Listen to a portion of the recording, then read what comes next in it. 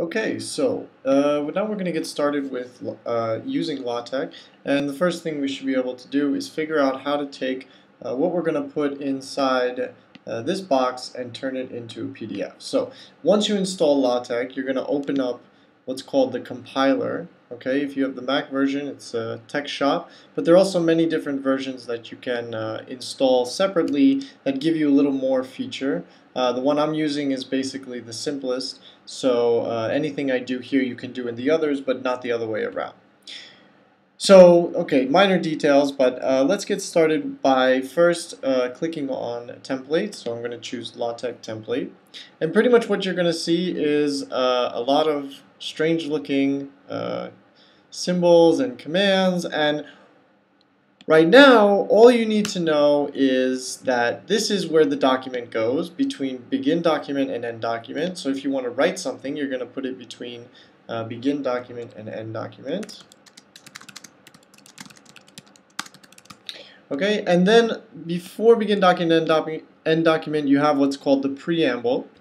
So these are a lot of packages and the class for the document, but for right now, it's not important.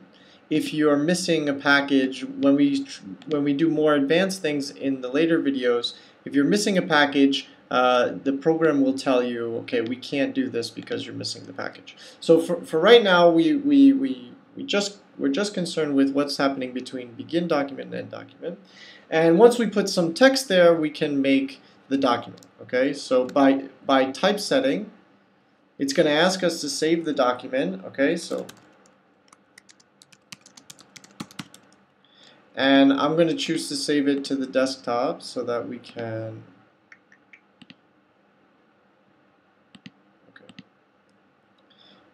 Okay. We can see how it actually saves. So once I compile, I press Control T.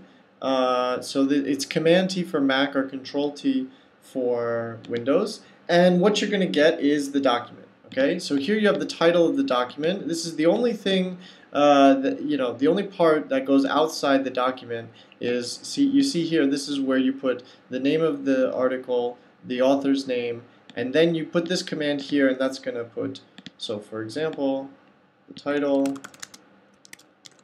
our first document, the author, me, okay? And once I compile, here we go. First document, Thomas J. Rivera, and whatever I've written in here. Okay?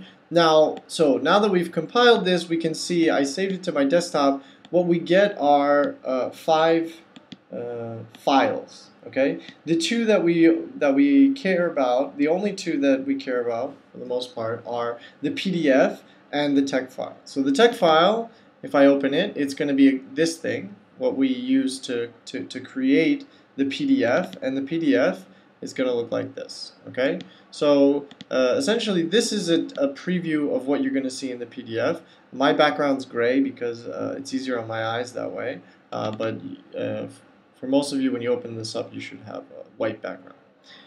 Okay, so when we have these all these documents, one thing to keep in mind is that if we move the text file, and then, okay, so this is our text file, and then we compile again, so I hit Control T again, what's going to happen is we're going to have our text file, and it's going to have created 4 new of these extra files. Okay, so it's always good to start off well, stay organized, and create a text folder and save everything in that folder. You'll see I have my text folder here, and you can see, for example, here are all my documents. Okay, and so lastly, the last piece of this puzzle, so here you have the text file, here you have the preview of the PDF, and here you have the console. And what the console does is it tells you if you're making a mistake. So for example, as we're going to see shortly, the $ or the bracket, curly bracket, these are specific commands, and if they're not used properly, the document won't be created. It won't create a new PDF.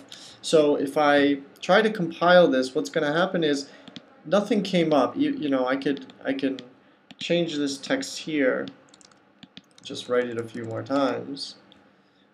And when I compile, nothing comes up.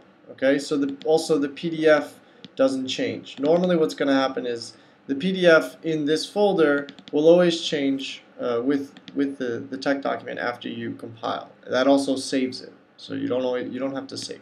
But what the console does is it tells you, okay, you messed something up. Okay, you used some symbol that you weren't supposed to use.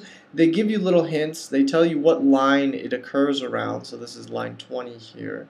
Okay, but it may take a little more time before you start to understand this, but you should go back and say, okay, maybe I used a symbol that I'm not allowed to use. If I get rid of the mistake, here's what I get. Again, I go back to my PDF here, and the PDF changes automatically. Okay?